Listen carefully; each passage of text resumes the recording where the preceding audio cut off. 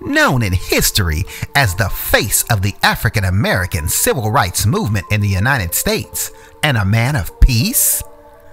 Stay tuned for more as we share our top 5 interesting facts about Dr. Martin Luther King Jr. being awarded the Nobel Peace Prize.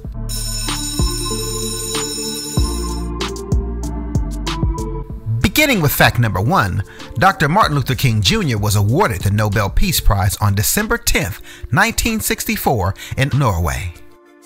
Moving on to fact number 2, with King earning the award, he became the second African American in history to receive such a prestigious award, with the first African American in history being Ralph Bunche for his works on armistice agreements between the new nation of Israel and 4 Arab neighbors.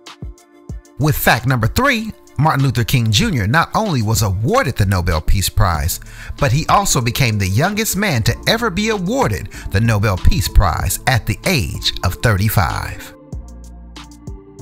Looking at fact number 4, King was awarded the Nobel Peace Prize for his works with the civil rights movement. That is where he pledged to give every penny of the award money to help with the movement of helping African Americans achieve equality in the United States. With our 5th and final fact, Dr. King became the 12th American to be awarded the Peace Prize, which was established by Dr. Nobel, the Swedish scientist who is known in history for inventing dynamite.